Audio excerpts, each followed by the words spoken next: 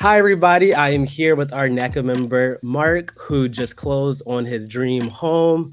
Congratulations, Mark. Thank you, thank you, thank you. So how does it feel to officially be a first-time homeowner? Nerve-wracking but exciting at the same time. What is there to be nervous about?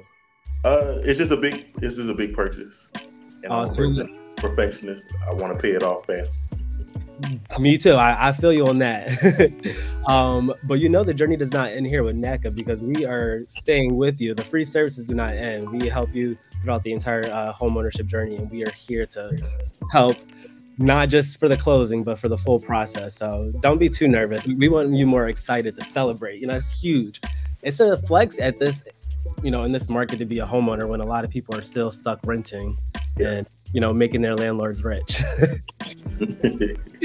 So tell us how you discovered NACA.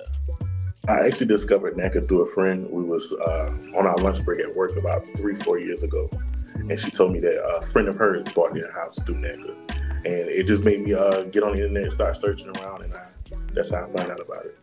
Well, shout out to that good friend. Was there any hesitancy, like with the whole no down payment, no closing costs, no credit consideration? Were you ever skeptical? And if so, how were those skeptical thoughts put to ease? I don't want to say I was skeptical, but I definitely was. I wanted to see what it was about because it's when you read the fine print, it's always something. It's not just no cost, no down payment, but it came out to be as such. Yeah. Legit. Is there any advice you have for anyone who is considering joining NACO or is currently in the process of becoming a homeowner? I would say definitely remain steadfast, trust the process.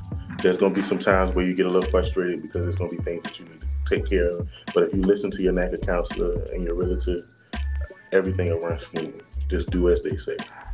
Period. I couldn't say it better myself. Are there any closing thoughts or any shout outs you would like to give to anyone who helped you throughout this process? Yeah, I want to shout out to Daniel. He was my mortgage counselor, Daniel Rodriguez. I want to say he's in Texas or North Carolina one. He was amazing through this process. He helped me save better. He helped me manage my money a little bit better than I was. And like I said, you just got to trust the process and listen to everything they tell you. And also, I want to give a big shout out to my realtor, Tamir Harris. Tamir was amazing from day one when she stepped out the car to show me my first house. I don't want to get emotional, but I have issues. she has become a part of our family. I'm able to call, text her about anything, even if I couldn't get in touch with my NACA counselor. She was great, and I'll purchase another home through her again. I'll use her again for either family members or me again, because this is not the end of the process for me. This is just the first. Awesome. Well, we're just so excited to be part of your NACA journey, and we look forward to hearing from you soon when we follow up with you. All right. Thank you so much. Bye.